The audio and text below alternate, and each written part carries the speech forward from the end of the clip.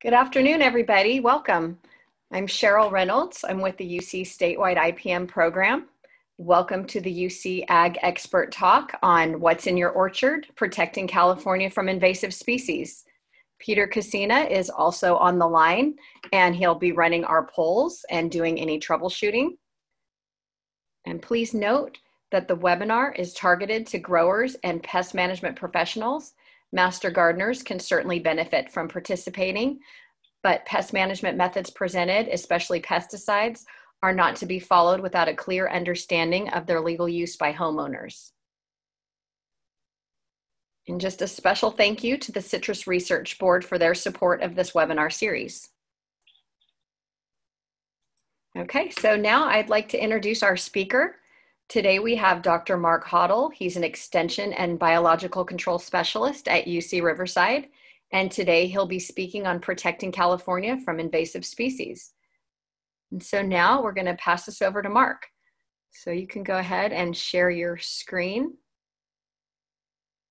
There we go. Hello, everybody. Can you hear me clearly? Yeah, we can hear you. Okay.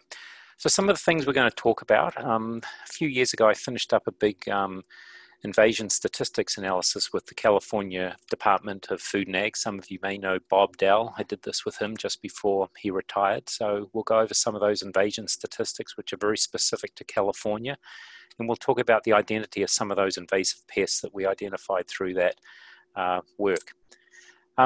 We'll go over some of the things that we are doing to respond to some newly established pests in California. We'll briefly touch on work we're doing with the South American palm weevil. Basically, there's not a lot of management going on there, but I'll describe to you what impact that pest is having and why we see it as a major threat to California's date industry out in the Coachella Valley. And we'll talk about the Asian citrus psyllid and the Biocontrol program we initiated against that pest. And what I'd like to discuss with you is something that we're developing here in my lab. It's called proactive biological control. And this is the idea of identifying invasive pests that are on the horizon, which are likely to come to California, but trying to get ahead of the problem before they actually arrive here in the state. And we'll use spotted lanternfly as an example of a proactive biocontrol program that we are currently running. We're also looking at avocado seed weevils, but that project's just started and we've got more to talk about with the spotted lanternfly project. And we'll wrap up with some conclusions, and actually I have a couple of short videos sprinkled through this presentation. I'm hoping we'll have time to see all of those. Okay, so our invasive species problem. California has a lot of exotic arthropods. As of 2010, when Bob and I finished data mining, we estimated that we had over 1,600 non-native arthropod species established in California. A lot of these you may be familiar with, shown over here on the side of the screen: gold-spotted oak borer, glassy wing sharpshooter, cottony cushion scale's been here since about 1888 or so, brown widow spiders, Argentine ants, and of course Bucea mite on avocados. And about 20% of these invaders or non-natives that have established here have become pests. About 80% or so of them really don't seem to have caused any significant problems for us. So where do they come from? So Bob and I looked at about 992 of these species, and our data suggests quite strongly that about 44% of them actually come from populations that have established elsewhere in the United States or Canada.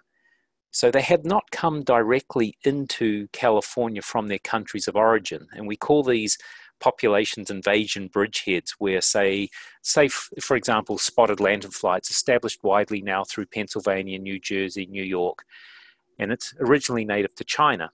If it was to come to California, it's more likely that it would come from one of those populations that have established on the east coast of the United States. So if we look at the direct invaders, about 56% or so, you can break those down by geographic region. So California's received about 25% of those 56% pests have come directly to us from Europe. And what was really interesting for me was that relatively few pests have come to California directly from Mexico, Central and South America. Only about 2 to 7%, or a total of 9% of those pests. A larger number seem to have come to us directly from Asia, a few out of Africa, Australia, and the South Pacific, but that's mainly Hawaii that we're considering there. But a large proportion of these have come to us directly from populations that have established elsewhere in the US or in Canada. So, what are the identities of these invaders? Well, as many of you in agriculture and home gardeners are well aware, a large number of these invaders are sap-sucking pests that have almost certainly been imported accidentally on plants.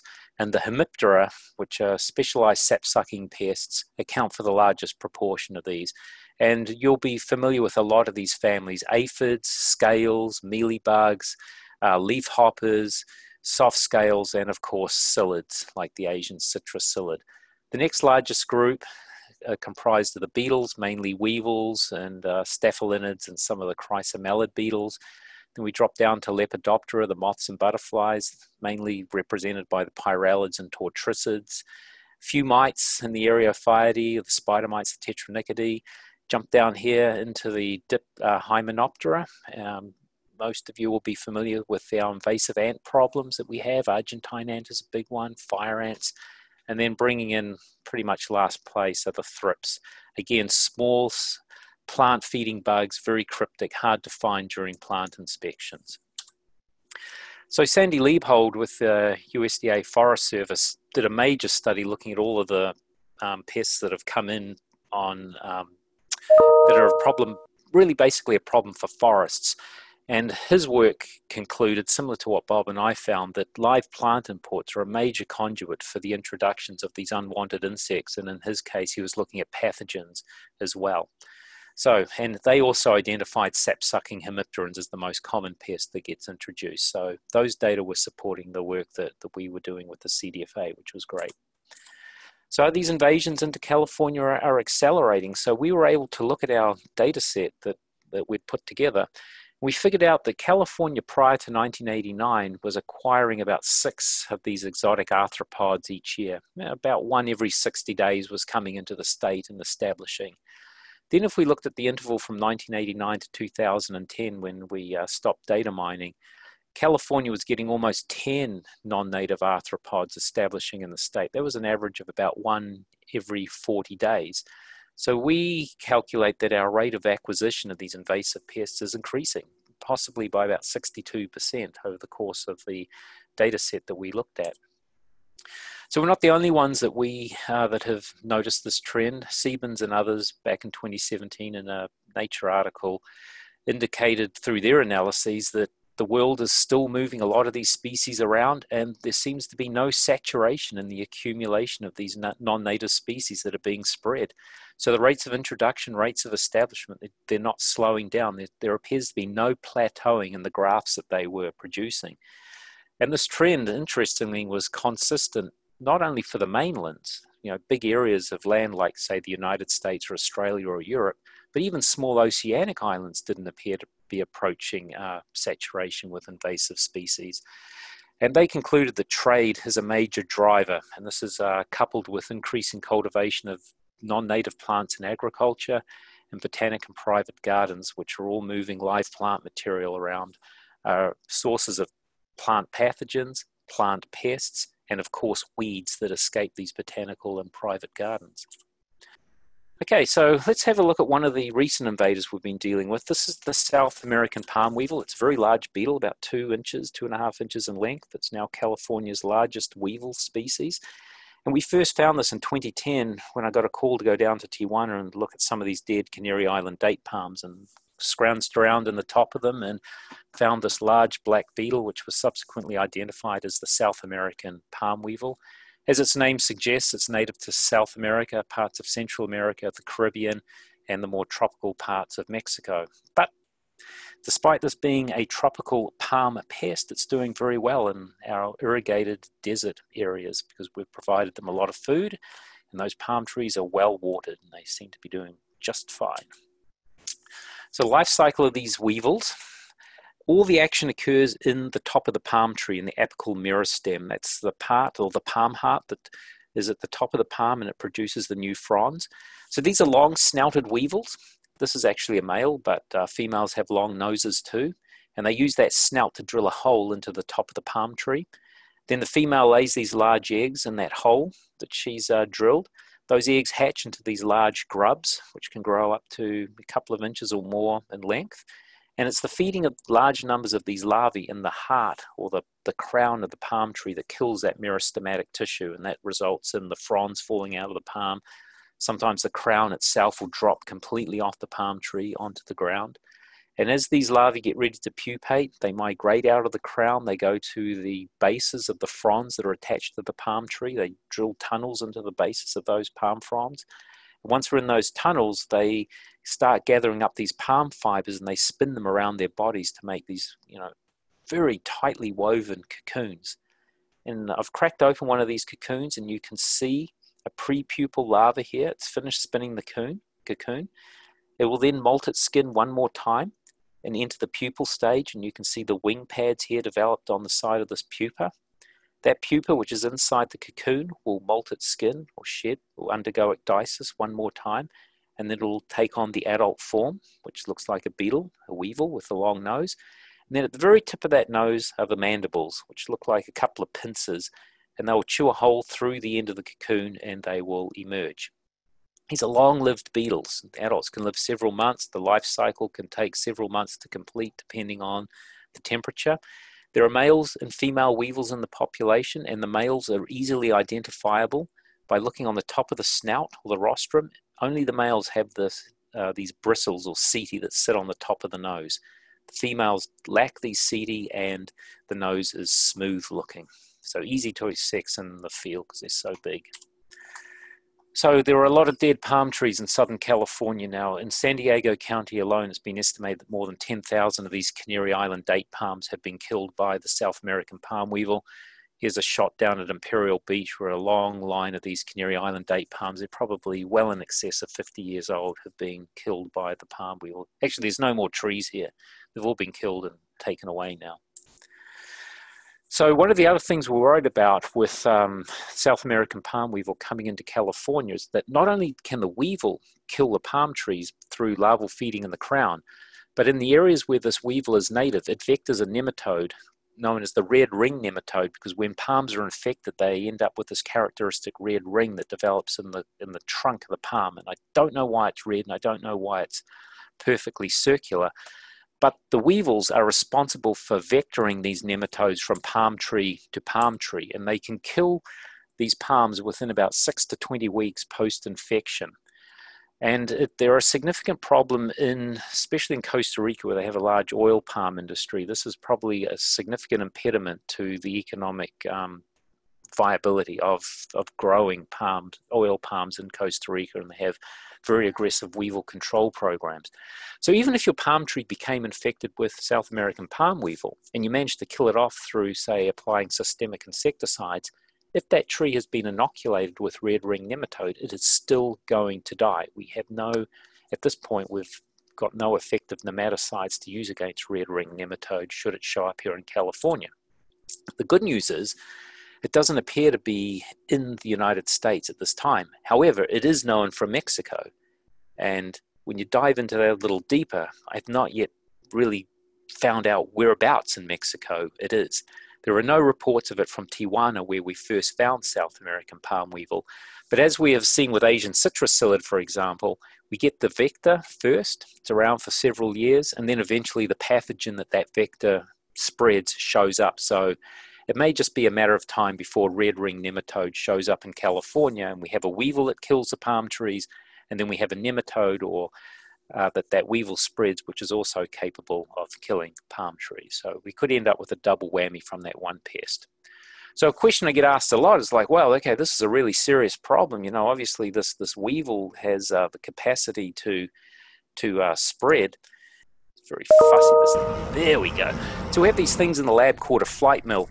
Basically, these are merry-go-rounds that we hook the weevils up to, and each time they go in a circle, they're flowing three feet. And we have a computer that records the distance and the speed, whether these weevils fly during the day or night.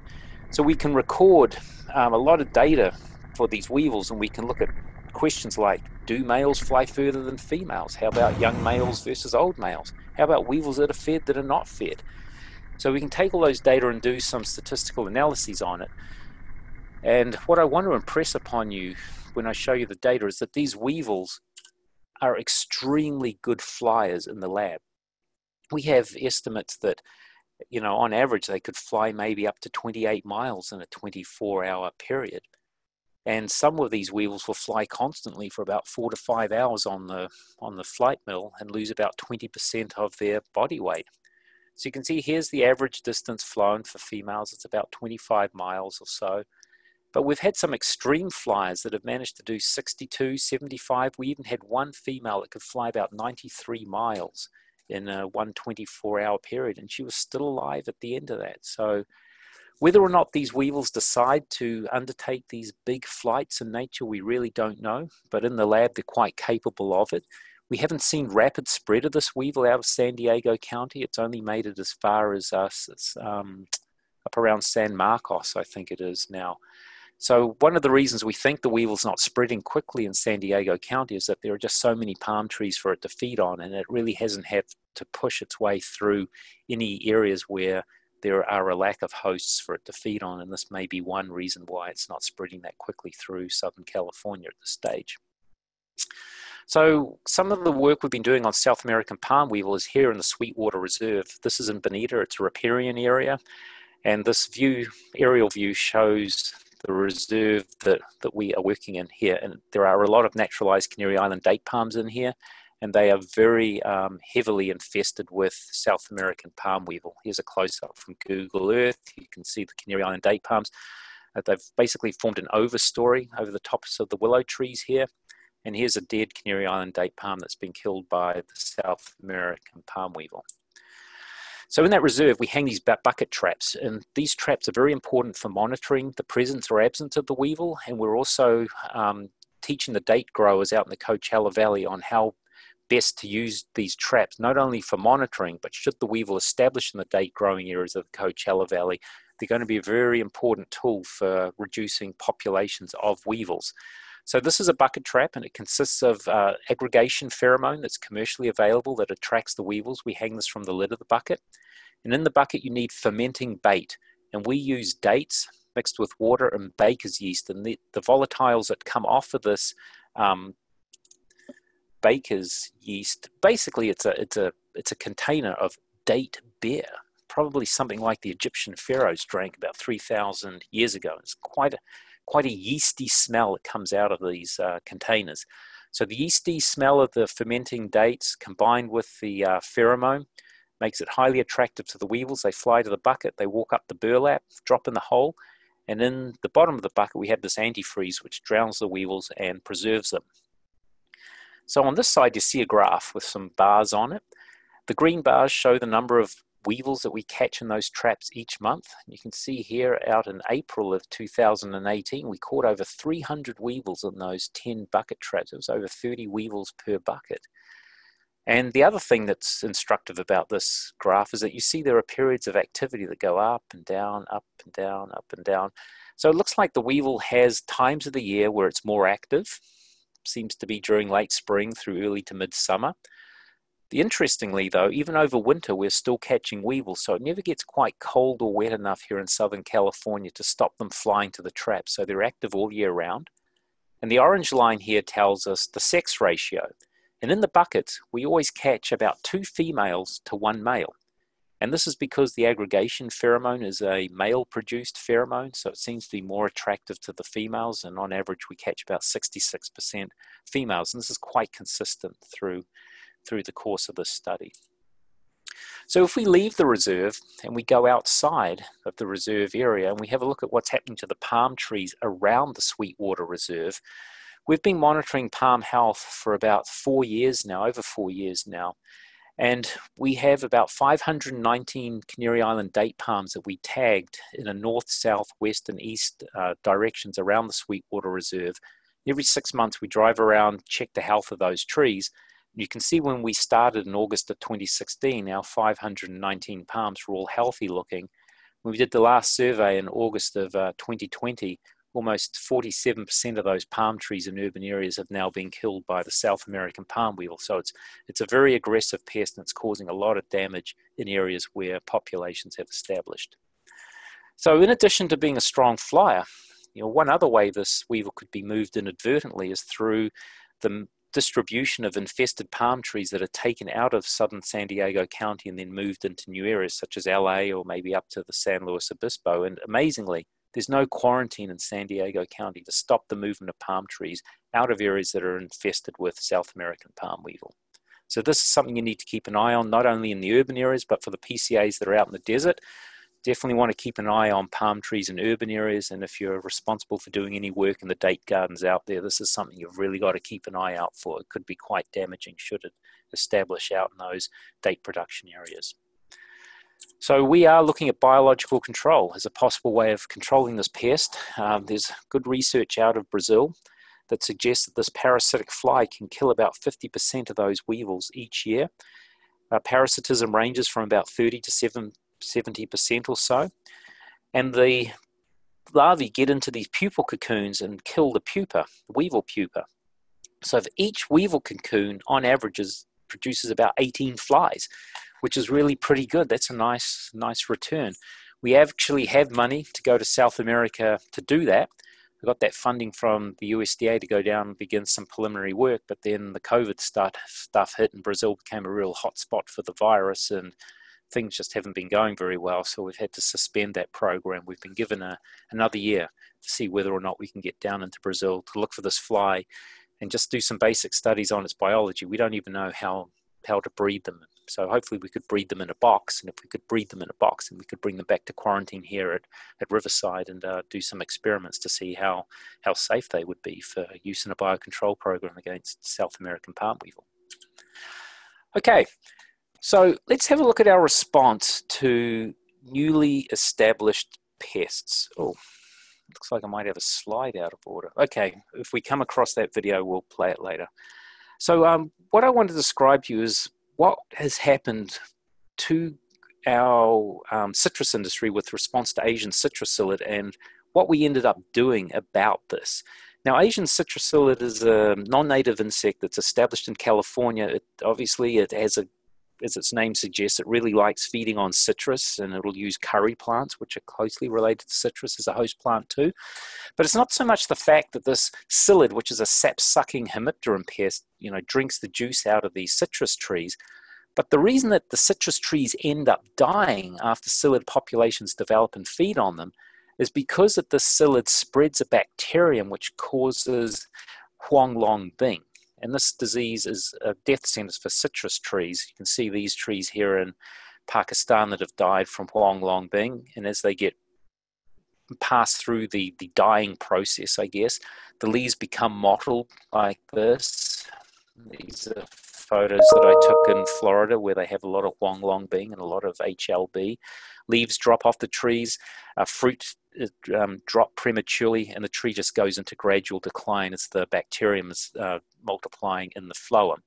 But the psyllid, these winged adults that can fly, are primarily responsible for moving the bacterium from citrus tree to citrus tree. So this is a timeline of the major events that happened with the ACP and the HLB invasion into California. We first found Asian citrus psyllid in San Diego in 2008. Then it became obvious that we were not going to be able to control that pest through spray programs in the urban environment, and the psyllid was spreading rapidly. It was moving outside of the containment boundaries. So at that stage, the Citrus Research Board funded a foreign exploration program, and we went to Pakistan to look for natural enemies of Asian citrus psyllid.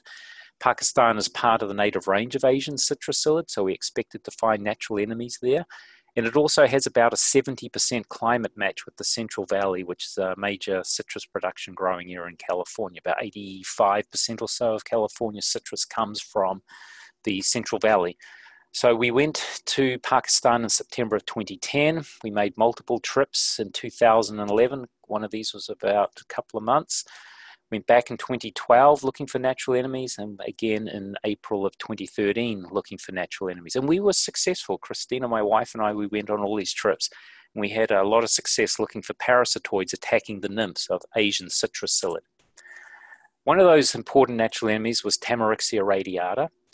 And we were able to fast track that, and we got that insect released, and it established quickly in California in December of 2011.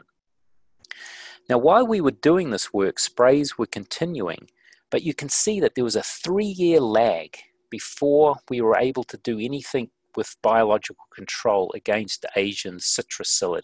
While the spray program was going on, it was estimated that about 6% of the properties that were infested in Southern California, especially Los Angeles County, were treated, and that came at a cost of about $5 million. And by October 2012, the urban spray program was largely ended in Southern California.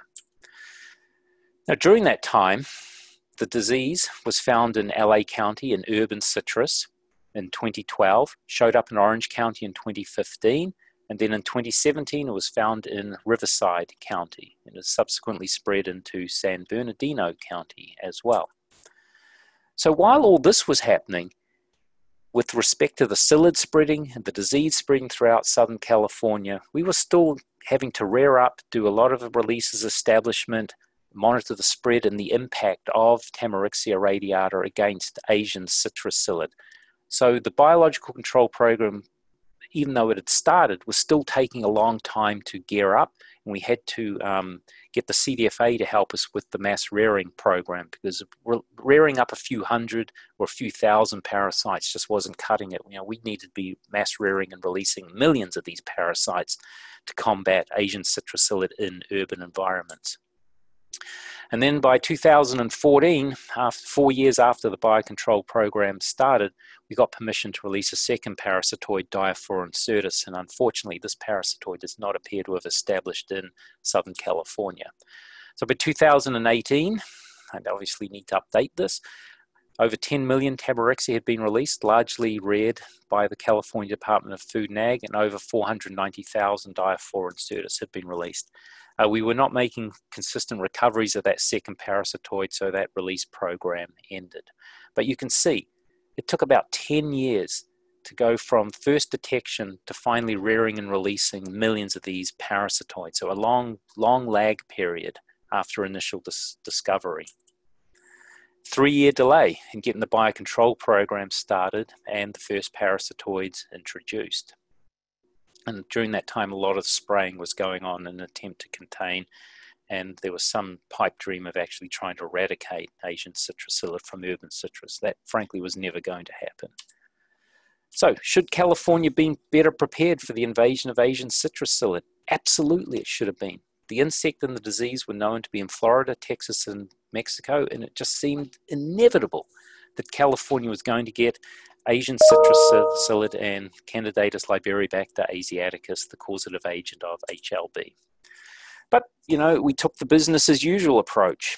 ACP invaded, spread, and then we react to that invasion. We wait, we watch, we assess, we go to lots of meetings, we discuss the pros and cons of what's going to happen, and that process takes about 2 to 3 years to work our way through before the biocontrol program starts. And during that time, the psyllid builds up to large numbers, spreads, the pathogen shows up, and it's getting spread as well. We should have learned this lesson from what had happened to Florida especially, and then what we'd seen in Texas. The insect and the disease have had a devastating impact on their citrus industries. So now what we're proposing is a different way of dealing with predictable threats. Instead of sitting and waiting for that bad bug to arrive in California, if you know it's already established in the United States, why not be proactive and begin screening the natural enemies now for a potential biological control program so you have them ready in advance of the anticipated arrival of that pest in California? So proactive biological control, the concept is really simple. You basically have your natural enemies locked and loaded. You've done the screening, you have the approvals to release from the USDA, the permits are in hand, and when the invasion occurs, pretty much the next day you could go out and begin the biological control program if it appears that you can't contain and eradicate that new invasive pest. So basically, you want to control the situation by taking action ahead of the time rather than responding after the issue has happened. Go out and identify and collect natural enemies. For Asian citrus psyllid, those natural enemies were well known, and it was just a matter of finding the right place in the world to go and collect them, and that was Pakistan for us because of a good climate match. You do all this work in the quarantine facility. It's going to be expensive and it's going to take several years to complete, You have to do the safety testing to make sure that the natural enemies will not cause any problems should they be released in California. After you've done those studies, which may take a couple of years to complete, you then prepare an environment assessment review for the USDA APHIS and the North American Plant Protection Organization to review. Then hopefully you've found a good natural enemy. The data shows that it poses no risk to non-target species and a finding of non-significance is issued, and that's known as a FONSI, not the guy from Happy Days. And what you'd want to do is maintain a library of these release permits, renew them as necessary. So as these pests are building on the horizon, you have your permits sitting in a filing cabinet, maybe with the CDFA, the pest invades, establishes, you pull out your permit, you go to the USDA, say, hey, we're cleared to release these natural enemies, and they say, sure, fine, get your colonies going and begin the releases of those natural enemies. So this would begin. After you've screened your natural enemies, you have a detection of an established non-eradicable pest population. You begin the biocontrol program with those natural enemies. And, you know, if we'd done that with Asian citrus psyllid, we may have been able to knock those pest populations back quite a bit more quickly than what we did as it spread through those urban environments. So yeah, the idea would be to save years of time, slow pest spread, and reduce adverse economic and environmental impacts that come from the use of a lot of insecticide sprays. So how would you actually do this? So we've been screening the horizon looking for some of these pests. I gave you an example of Asian citrus psyllid. That's the one we've worked on. Brown marmorated stink bug came into Pennsylvania in 1998, established here in California in 2005. We reactively developed a biocontrol program for that. And it appears that we have probably got ahead of that curve as those populations of brown marmorated stink bug are now starting to build up in Northern California and will probably present quite a threat to the nut industry up there. South American palm weevil, we sort of missed the boat on that, but we're trying to catch ground on that one now. So we've looked overseas as well. We've identified avocado pests that could come into California. We've already developed proactive IPM programs for Stenoma catenifer. This is the avocado seed moth. It's not established in California yet, but we have the sex pheromone for this pest, and we also have natural enemies listed. So we know what to do should this pest show up in California's avocado orchards. And we're doing a similar project now for the avocado seed weevil, Helipus lowry. So we can borrow some results from other biological control programs. So we have sort of worked our way into the USDA's brown marmorated stink bug project, and we've now jumped onto their lanternfly program, and we're going to be talking about that a little bit later. And the USDA APHIS has this really interesting newsletter they send out every week or so. It's called Pest Lens, and it's basically somebody at APHIS screening the literature to look for new pest arrivals in different areas of the world or discoveries of new pest insects that have been described. And they list these, and I scan them every week to see if anything is of interest and potential importance for California. And the other way that California could do this is surveillance interception. So for example, USDA CDFA puts out a lot of traps to monitor for potential invasive pests coming into California. And if we are trapping live insects, say of false codling moth, for example, that suggests that there is a conduit that's allowing live insects to reach California, and they could possibly establish here. So if unwanted bugs like these moth species, for example, such as false codling moth, have been intercepted in California's live adults, that should send up a red flag. We should consider being proactively, be in a situation to proactively mitigate that potential invasion. And then there's always the wild cards. You know, there's just some things you don't know about which could come to California. And one good example of that is the avocado thrips, which was an unknown species until it established here in California, and we eventually tracked that down as coming from Quatapec in Mexico. So you're always going to have these wild cards that could just come out of left field and hit you, and you just had no way of knowing that those things were on the horizon and coming here. So we attempted this before. Yes, proactive biocontrol. We've tried this before. And our first project was on the avocado seed moth, Stenoma catenifer. We identified the parasites that attack the larvae of those moths, and it's the larvae that feed inside the fruit on the seed that do all the economic damage. And we identified the sex pheromone for that moth, so we can establish a trapping program for it. And in the process of doing this work in Guatemala on the avocado seed moth, we also discovered other species of moths that attack avocados that were undescribed species and were unknown until we completed this work. One of these is Hystera persivora, known as the avocado destroyer, which seems to be quite a prominent pest in parts of Guatemala, and that could potentially have been a wild card for us, but we've identified that one now, and we also know the natural enemies of that moth. New Zealand's been very aggressive in this approach. They have been alarmed about the prospect of brown marmorated stink bug establishing in New Zealand. It's not there yet, but they've already screened this little egg parasitoid and they have it cleared for approval. So should brown marmorated stink bug establish in New Zealand, pretty much the next day they can go out and release Trisulcus japonicus for biological control of brown marmorated stink bug in New Zealand. And we want to be prepared in the same way for California. Okay, so what did we learn from this? Well, if you look at the Asian citrus psyllid program that we ran, we have spent a lot of time over multiple sites, several years across several sites in Southern California. The data that we have collected, summarized here in one graph, clearly demonstrated that the parasite that we have released has contributed to at least a 70% decline in the densities of Asian citrus psyllid in California. This graph shows a lot of ACP adults on citrus trees shown here in blue.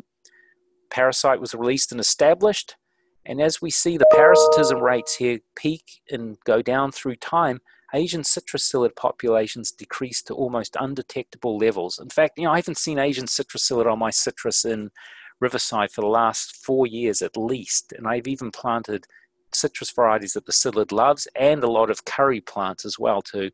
I wanted basically an insectary in my backyard where I could keep my Pakistani parasitoids ticking over, but they did such a good job. I've lost the psyllid populations and they haven't come back. So what would be the benefits of this project?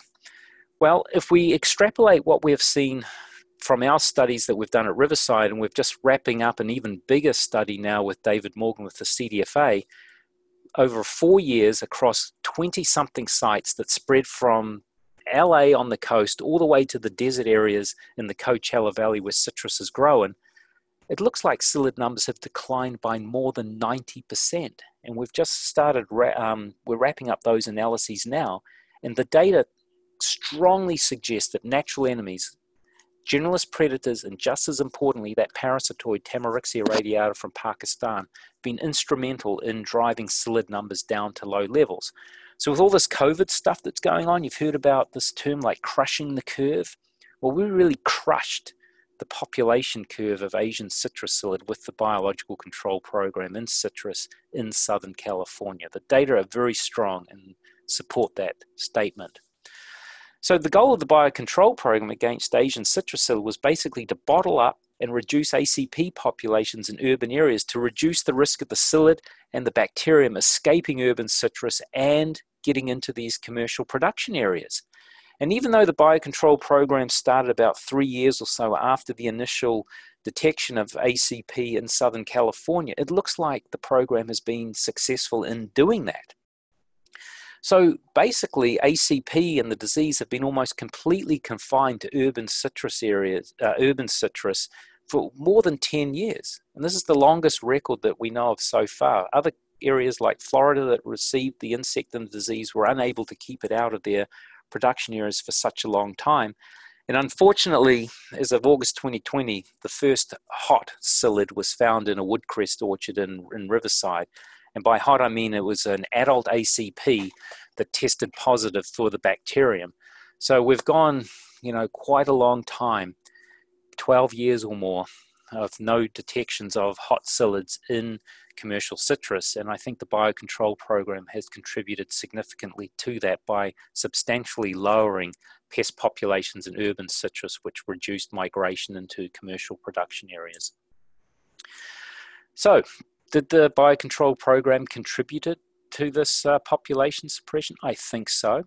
And if we had been proactive with the Asian citrus psyllid biocontrol program, if we had those natural enemies screened and approved for release prior to ACP establishing California, maybe we could have amplified greatly the impact of those natural enemies on those small Asian citrus psyllid populations. We'll never know the answer to that, but I think the data suggests that if we'd been proactive, better prepared, and had those natural enemies ready to go earlier, we probably could have prolonged this time period before hot psyllids were first found in commercial citrus orchards.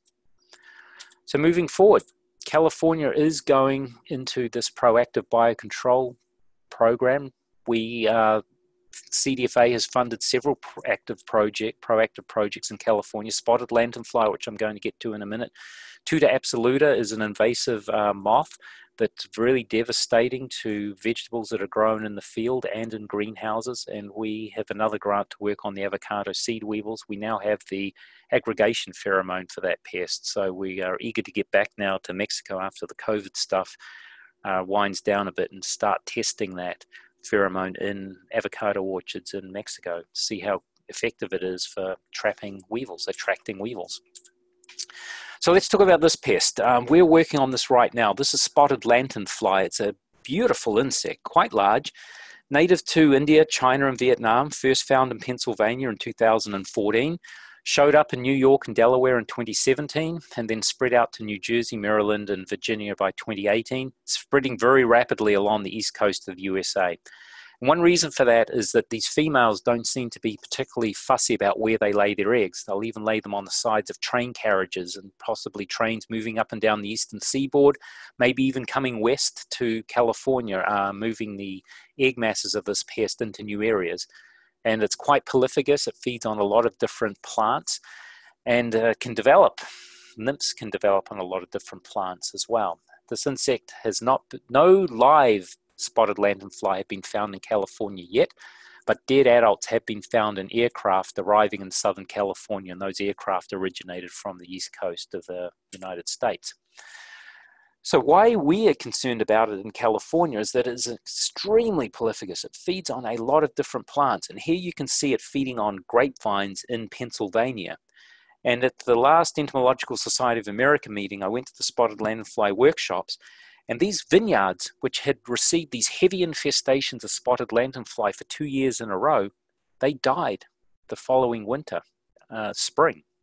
And one of the reasons for that was postulated that the amount of sap that these insects are sucking out and excreting out of these grapevines reduced the sugar loads in the grapes, which meant they didn't have the right or the high enough concentrations of sugars to protect themselves from the really cold winters, kind of like an antifreeze that would protect the radiator of your car.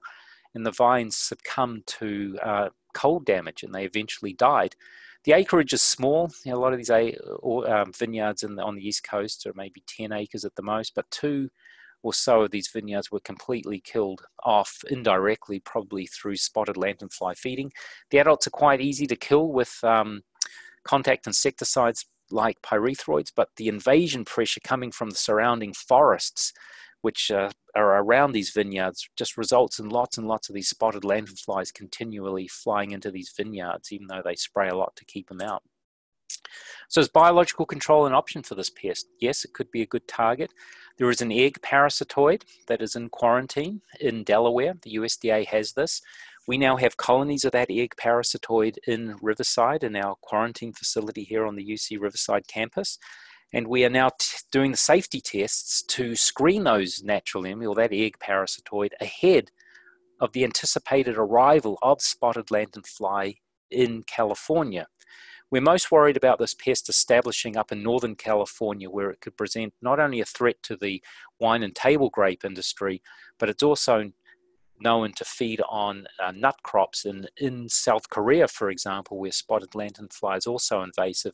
It appears to be a significant pest of walnuts that are grown in South Korea. So it's likely to attack pistachios, almonds, walnuts in California as well. Okay, so some conclusions. Our invasive pest issues are not diminishing here in Southern California. We have a lot of things on the horizon, and one big one that we're dealing with right now is the South American palm weevil. We may be able to go into South America and find a parasitic fly that could attack the pupae and larvae of those weevils, and see some of the dead Canary Island date palms here at the Glen Abbey Cemetery in Bonita.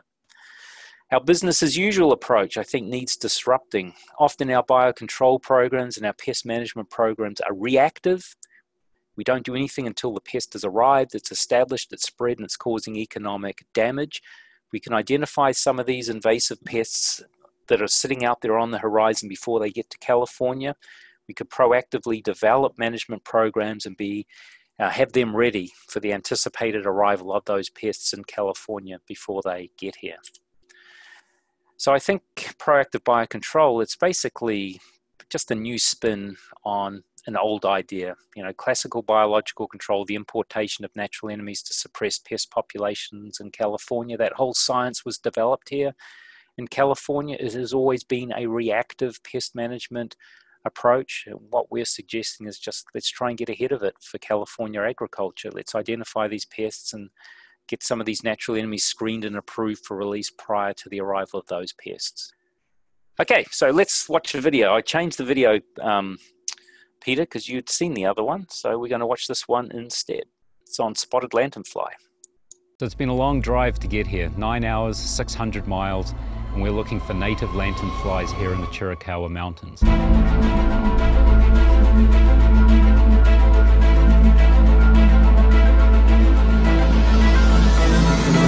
On the east coast of the United States, there is an invasion that is currently underway, and this is by the spotted lanternfly, which is native to China. Its populations have grown very quickly, it's spreading rapidly, and it appears to be an agricultural pest. One of the host plants it really likes feeding on are grapes. This is a highly important specialty crop for California. We're very worried about the spotted lanternfly arriving in California, inadvertently becoming a potential invasive insect pest that could do a lot of economic damage.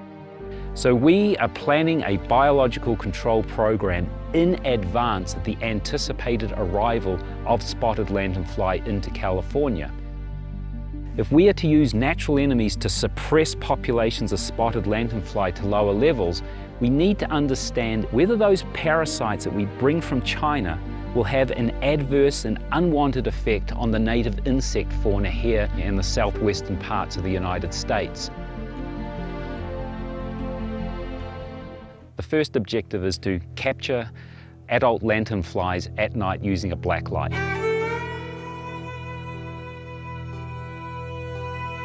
It's probably not really fair to say that they're being attracted by the bugs, so much as it's just screwing up their navigation system.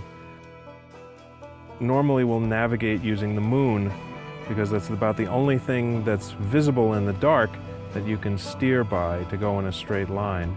But if you create an artificial moon, like a UV bulb like this, then any beetle that's flying past it is going to get confused between that and an actual moon. And what that winds up doing is it makes them basically crash into wherever you put the light. So far the trip has been extremely successful. We have captured adult lanternflies at night using the black lights.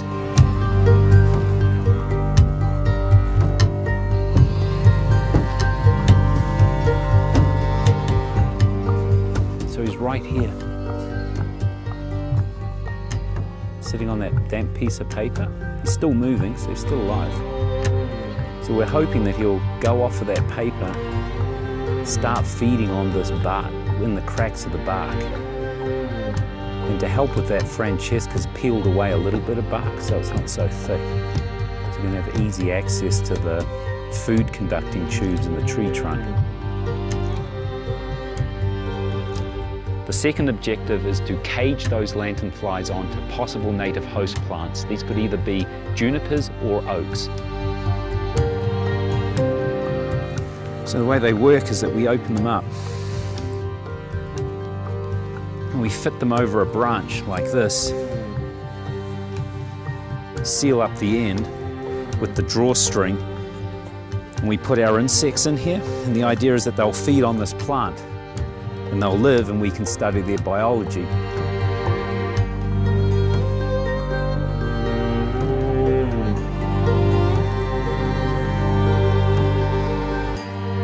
A major breakthrough for us was with the insecticide fogging.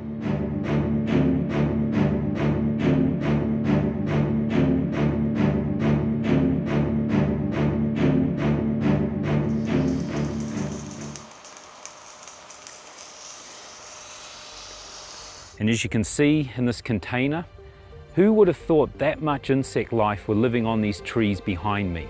We have the first nymphs for these lanternflies. These have not been seen before. And because they fell out of the trees that we were fogging with insecticide, we feel very confident that those immature stages are probably feeding on the juniper trees that we were fogging. And this is the first record we've got for the potential host plant species that some of these lanternflies may be feeding on. So that's been a real breakthrough for us.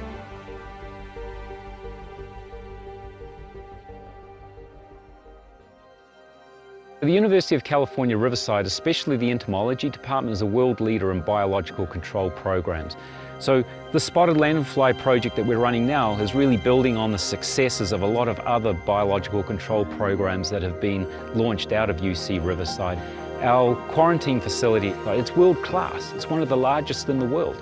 If we didn't have that facility at UCR, there is no way we could do this work for California. And when you consider the economic benefits that come from biological control programs, the millions of dollars that natural enemies can save growers through reduced crop losses and through reduced pesticide use, that really plows back into the economy of California. So there are benefits that affect everybody in California. If you eat fruits and vegetables, nuts, you have benefited from biological control in California through programs that have reduced pesticide use on those crops.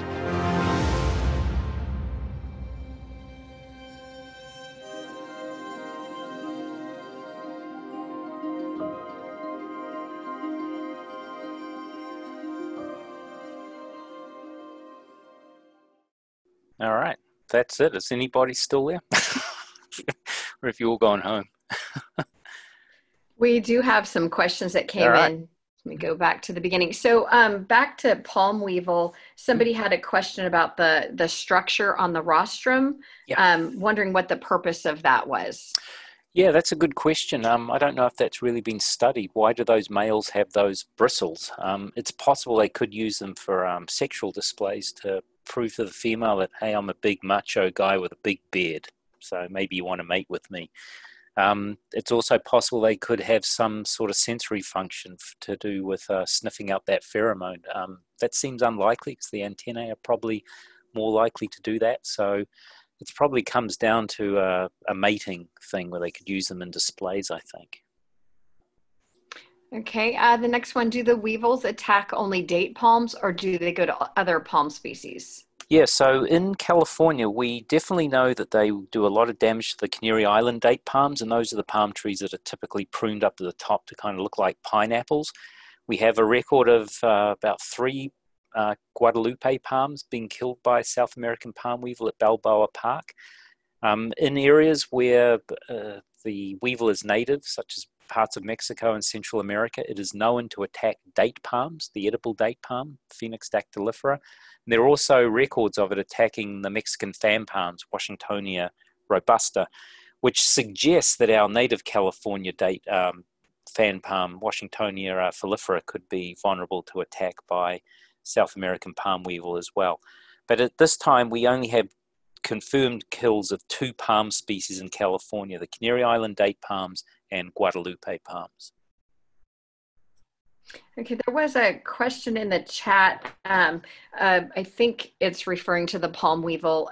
When you mentioned it was large, and they wanted to know what did that mean if it was 1 inch? Yeah, so I just threw that out there to give you an idea of just how big this insect is in comparison to a lot of other weevils that are in California. So if you see a large black bug with a long nose flying around a palm tree in your backyard, there's a good chance that could be South American palm weevil, and you should let us know.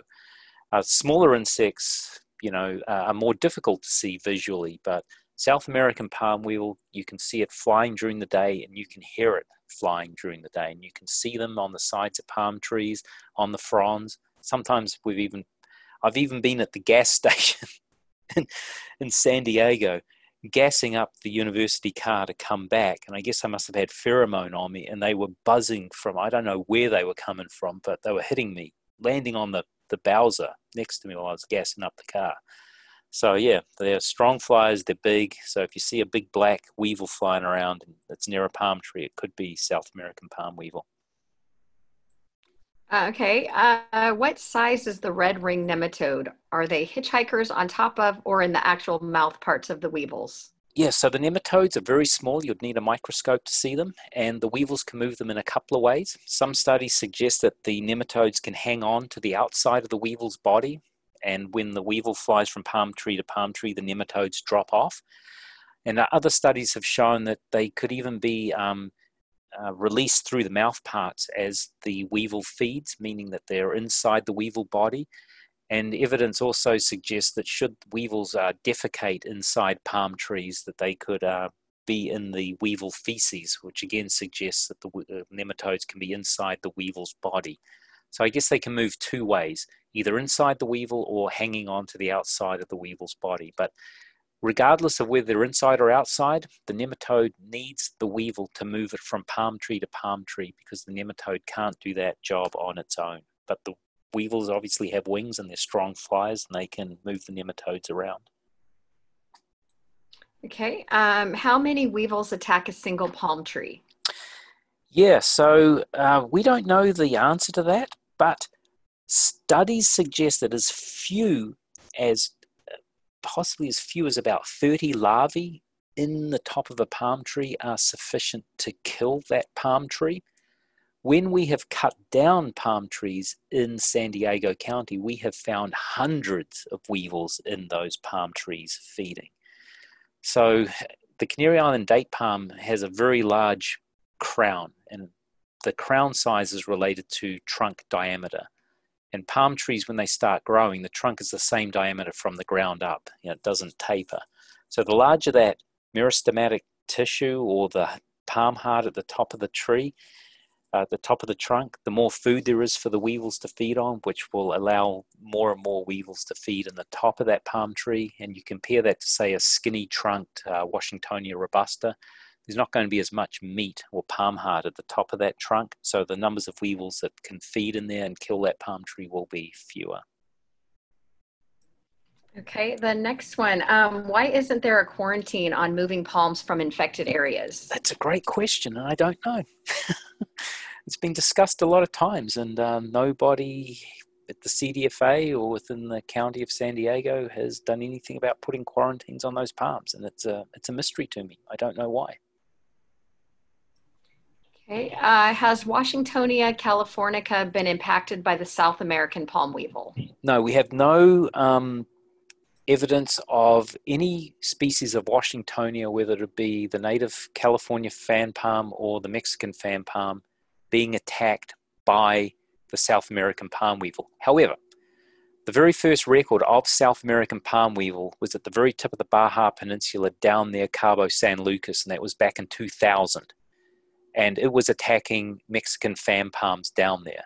So sometime between 2000 and 2010, that weevil moved its way up the Baja Peninsula and established on Canary Island date palms in Tijuana. Given the 10-year lag from its first discovery at the tip of the Baja in 2000 to us finding it in 2010 in Tijuana, that suggests to me that there's a possibility that South American palm weevil just naturally spread up the Baja Peninsula by flying from, township to township and just feeding on the palm trees that are growing in those areas.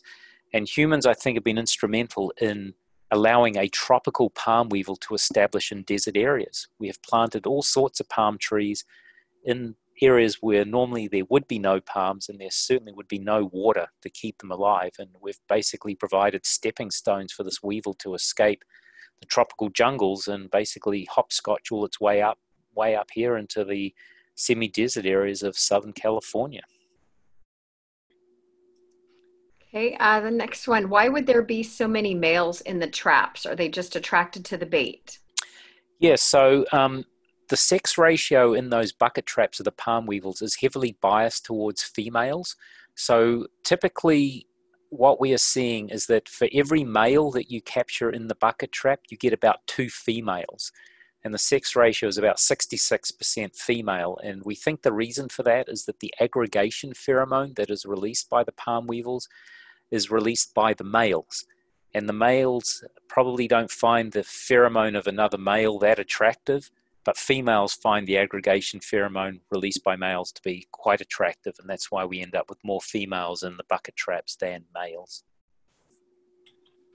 Okay, has the spotted lantern shown interest in avocado? Yeah, so we have no evidence at this stage that spotted lanternfly will feed on avocados. However, I suspect that it would probably be a reasonably good host for that insect should it establish in Southern California. Some of the data that's coming out of the northeastern United States now is suggesting that Southern California year-round may be too warm to support perennial populations of spotted lanternfly. And some of that climate modeling work suggests that the more northern areas, possibly from San Luis Obispo northwards, and once you get away from the coast into the interior areas where it could tend to be a little more cooler, it could be, the climate there could be sufficient to support spotted lanternfly year round. However, that's just computer modeling at this stage, and we really don't know what the ecological amplitude of that pest is. It may have tolerance for heat that's greater than what we expect it to. We just don't know at this stage. Okay, this next one I think is clarification on that first video that you showed. If that was the weevil flying in circles on the machine and you said it was going 90 miles an hour. No, not 90 miles an hour. No, it could fly 90 miles in a 24-hour period. Yeah, so we would hook them up to that flight mill and just leave them for a 24-hour period. And then then the computer would record how often they flew around in a circle. And because we know the diameter of that circle, we can figure out how far it was flying. So the biggest flying insects went up to about 90-something miles. And on average, they're flying around 20 to 30 miles in a 24-hour period, which is still very impressive. They are big beetles. They're very strong flyers. When you're in their habitat, like at that Sweetwater Reserve, and you're changing the pheromone trap, you can hear them flying. You hear them buzzing around. And they're big enough that, you can hear them crashing through the foliage to reach those bucket traps. They just like bust their way through stuff to get to the bucket trap. And they're very impressive. Okay, the next one, has the Asian citrus psyllid parasitoid been released in other states? And if so, has it reduced numbers there too? Yeah, so Tamarixia radiata has been released in Florida. Florida sourced its populations from Southeast Asia, where it's hot and humid, wet, a lot of rain. And they had a program that was run differently to ours. And even though Tamarixia established in Florida, it does not appear to have been as impactful or as successful against Asian citrus psyllid as Tamarixia radiata in California has been. One potential reason that we suspect that could be the case, but we have no experimental evidence for this, is that when the Floridians did their biocontrol program, they went into places like Vietnam, collected the parasite, brought it back to Florida, and they just continuously bred the parasitoids in a couple of cages. And we think they may have lost a lot of genetic diversity and resulted in an inbred population that was really well adapted to lab conditions. And then they were releasing like substandard parasitoids into the environment. And those parasitoids established, and they've done a little bit of damage to the populations, but probably not as much as what Florida was hoping for. So in California, we did something different, and Richard Stouthammer at UCR is a geneticist, and he's got an interest in how best to preserve the genetic diversity of natural enemies. So when Christina and I went to Pakistan and we brought back these parasitoids, he told us before we went, when you find stuff, keep it separated. Keep it separated by collection date and collection location. So when we came back to Riverside after doing multiple visits to Pakistan, we basically had about 17 colonies going in the quarantine facility. And each colony represented a different collection location and a different collection time. And each one of those cages was just bred back in on itself. And each cage became highly inbred. And through inbreeding, the genetics theory suggests everybody will end up homozygous. And once you're homozygous, you can't lose any more genetic diversity. You can't adapt to the quarantine conditions. So assuming that's true, we had 17 homozygous populations of parasitoids from Pakistan. What we did then was we took those 17 different inbred lines and then put them in one cage so they could mate randomly with each other. And the idea was that through this random mating, you would restore a lot of the genetic variation that had been captured. So each cage represented a snapshot of genetic variation. And then through the inbreeding, that genetic variation became fixed. Some genetic variation was lost because the parasitoids were inbred. But when we allowed them to mix in the big mating cage, where it was basically a mating free-for-all, you could mate with, say, cage 1 could mate with somebody from cage 13, who could mate with somebody from cage 8, that all their genetic material was getting all mixed up again. Then we put those hybrids into the field with the idea that natural selection would act on those genetic variants, and the environment would select strains of Tamarixia radiata that were best adapted to, say, the riverside area, say, out in the desert area where releases were made, maybe in the Los Angeles area where it's a bit cooler because it's closer to the coast. And that may have been a contributing factor as to why Tamarixia did really well here.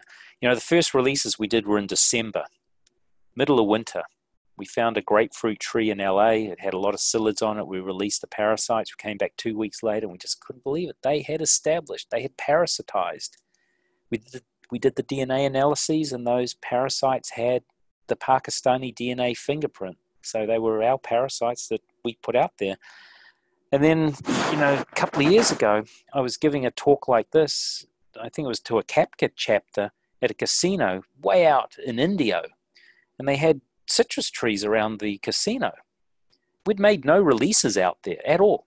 And I found parasitized ACP on those citrus. And incredibly, it was the Pakistani parasite. So somehow that parasitoid has been really good at getting around, and it seemed to be doing quite well out in Indio, which is a kind of a hot, nasty place over summer. And parasite was there. So that may have been a contributing factor. But the data that we have undeniably indicates that psyllid numbers in urban citrus in Southern California have gone down a lot after the Biocontrol program was established. One study we did from LA suggests about a 70% reduction. We've just finished up that big 4-year study with the CDFA, which suggests that psyllid numbers may have declined in some areas by as much as 90%, which I think is amazing. And just a quick follow-up with that one. And what is the result on reducing the HLB in those citrus? Yeah, so that's a good question. And overall, rates of HLB in urban citrus are still, I would term them as being relatively low, especially when you compare to what you'd see in Florida. But as a lot of critics of this program point out, is that, you know, one psyllid is all it takes to spread the bacterium around, and that's true. But you can also make a similar criticism of the use of insecticides. They never kill every psyllid, and you certainly can't get into everybody's backyard to apply pesticides 3 or 4 times a year to kill Asian citrus psyllids, but the biocontrol agents are there working all the time. And I think the data supports not only decreased psyllid populations, but we have not seen a wildfire spread of HLB throughout the citrus production areas of California. And I think one reason for that is that the natural enemies reduced psyllid numbers to a level where the threat that they were posing to agricultural citrus was reduced enough that it's delayed the spread of the disease out of urban areas into agricultural production zones. Okay, what strategies do you recommend to homeowners for ACP and backyard citrus, if there's others? Yeah, so that's a great question, and there's a whole other set of studies that we have done, and which I didn't talk about here, but if you saw my ant talk a couple of months ago, you would know that controlling ants in your backyard is probably the best thing that you can do to control Asian citrus psyllid on your citrus. Once the ants are removed, natural enemies decimate Asian citrus psyllid. They also decimate brown soft scale. They decimate citrus mealybug. They decimate citrus aphids. But when the ants are on the trees, they protect those sap-sucking pests from their natural enemies. And the reason they do that is that those sap suckers reward them with honeydew. And that's a sugary waste product that the ants love to drink and take back to the nest to feed the queen. But if you get rid of the ants, they're no longer protecting their livestock from natural enemies, and the natural enemies come in very quickly and really just do an amazing job on controlling those citrus pests. So all the old timers that used to work here at UCR and ran the biocontrol programs against these citrus pests, they found really effective natural enemies. And even way back in the 30s, 40s, and 50s, they knew that Argentine ant was a problem. But now we've developed better baiting strategies, and we have really effective insecticides that you can use at ultra low concentrations to control Argentine ant. And once you get rid of the ants, then you can really reduce a lot of the pest load on your citrus trees. So if you're a homeowner, you've got citrus, got a lot of ant activity on your citrus, get out some baits and start killing off those ants. Okay, the next one. Have you tried any natural additives to the pheromone traps that may have a synergistic effect on the captures of weevils?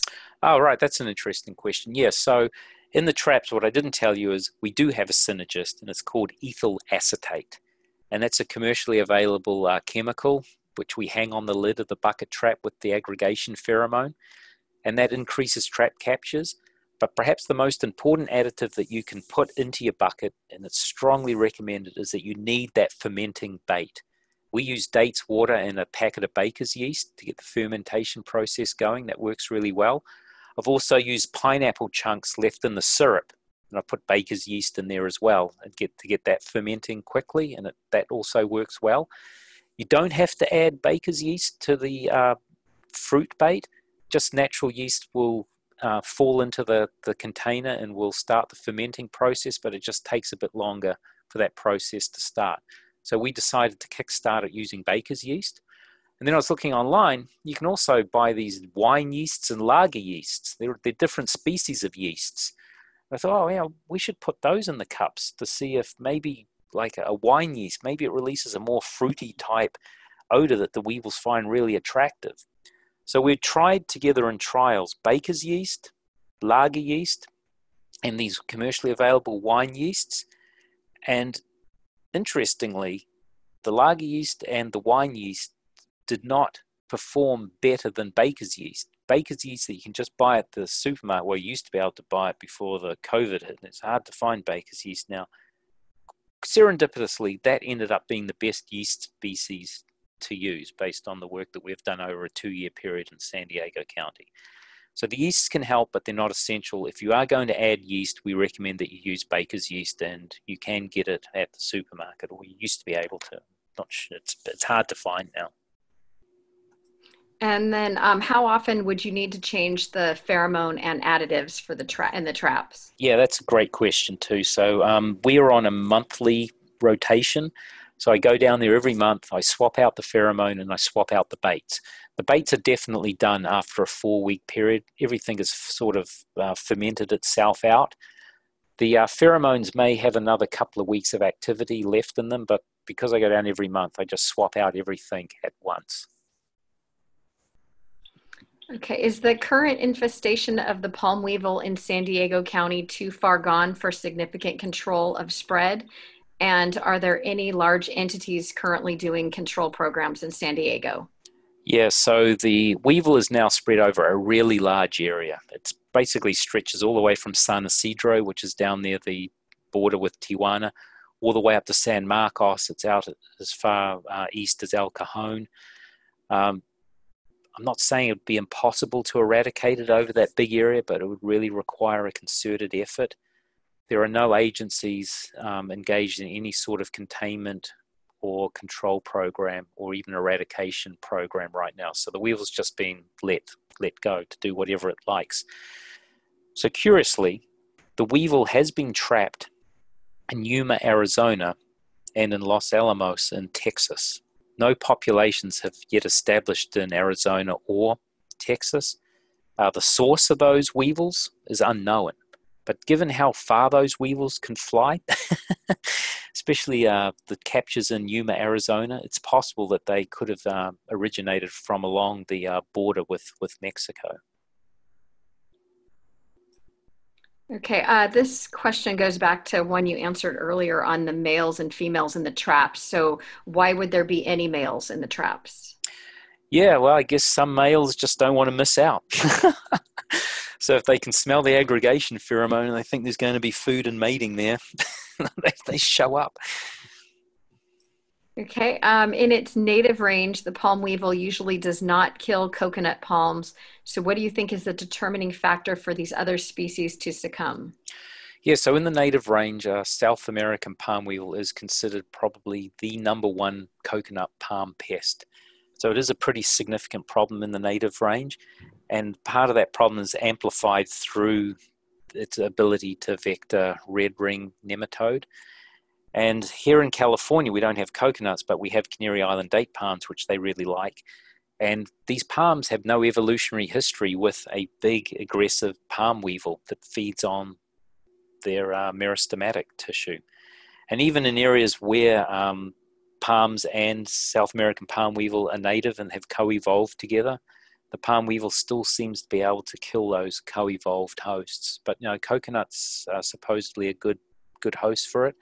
And I've read articles about South American palm weevil getting into Manzanita down on the Mexican Riviera and just doing a huge amount of damage to ornamental coconut plantings in those tourist areas down there. Okay, in raising candidate parasitoids for a new pest threat, do you use the host pest or an alternate to rear the parasite larvae? Yes, so we do all the work on the target host. So the work that we're doing with the egg parasitoid for spotted lanternfly is being reared on spotted lanternfly eggs in the quarantine facility at UC Riverside. And we do that in 2 ways. We have a small spotted lanternfly colony going in quarantine. And then each spring, Francesc, the postdoc in my lab, he goes out to the East Coast for about 7 to 10 days and he collects thousands of spotted lanternfly egg masses. They're very easy to collect because a lot of the forestries are just covered in these egg masses, and those are moved under permit back to the quarantine facility at UC Riverside, and those eggs are used for rearing the parasitoid and for running experiments. And that video that you saw of us in Arizona, we were out there looking for native lanternflies, and we have a couple of colonies of native lanternflies going in quarantine now.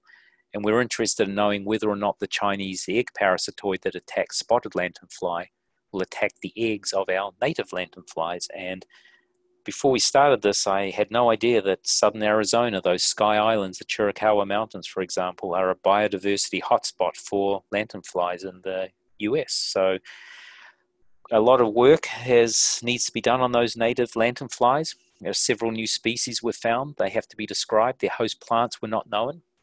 That's why we were fogging those native trees, the oaks and the junipers, and collecting the nymphs off them. And we've just finished doing the DNA testing on those nymphs now.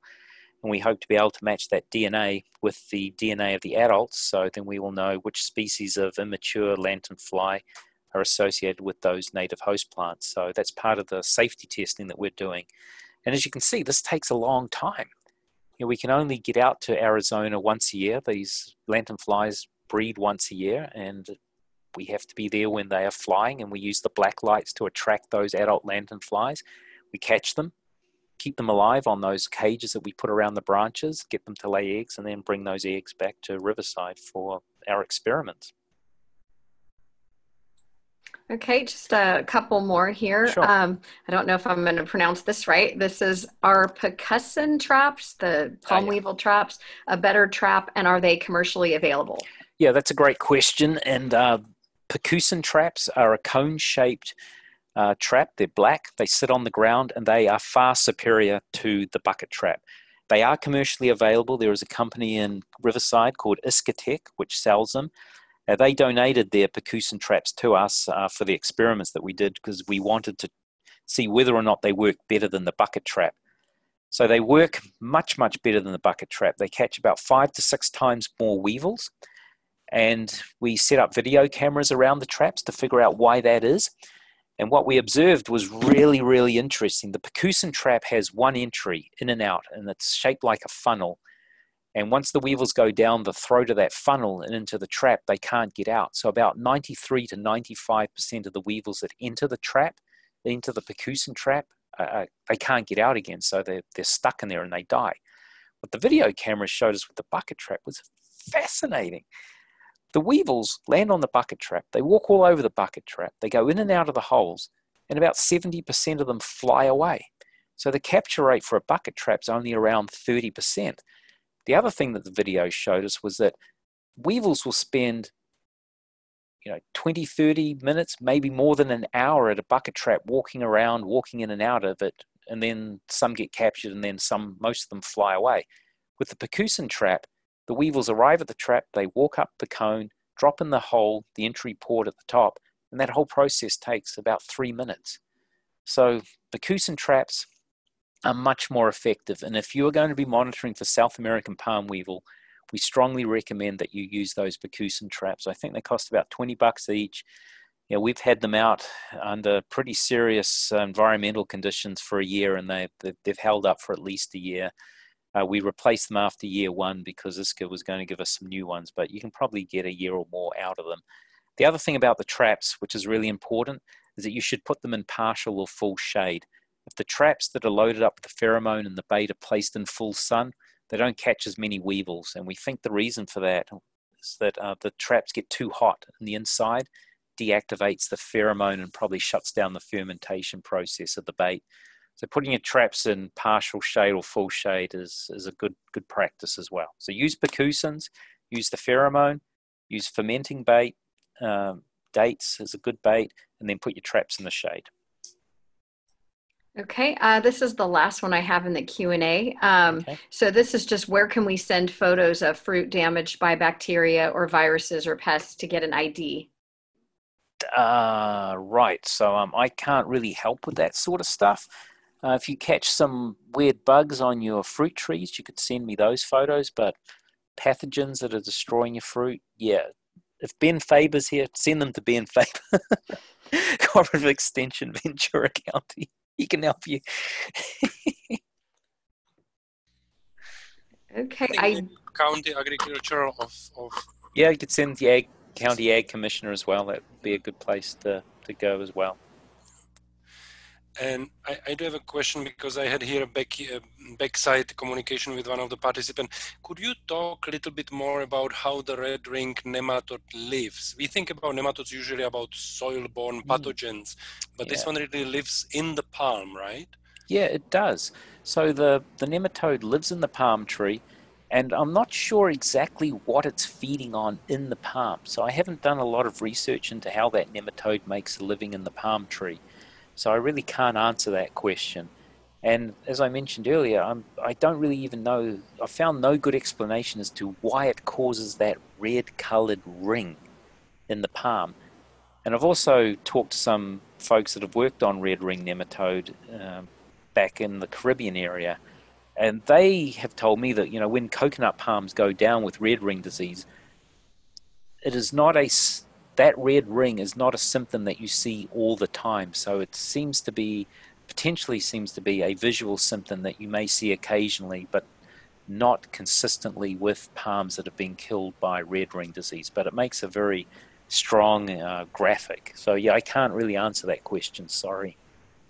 And related question to that, you mentioned coconut plantations in Mexico. What was the place? Yeah, so that was Manzanillo. Manzanillo. In Rio Riviera, and they weren't like commercial production areas. These were ornamental plantings of coconuts that had gone up in the touristy zones to beautify the hotels and parks and along the coastline there. And I guess South American palm weevil got there about 15 years ago or something now and really knocked back a lot of those coconut palms.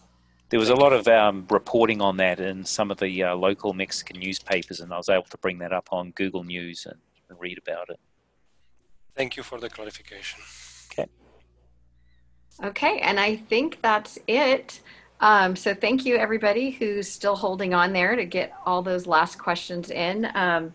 Thank you, Mark, for presenting and staying on and answering everybody's question. And we'll see you all back at the next one, I hope.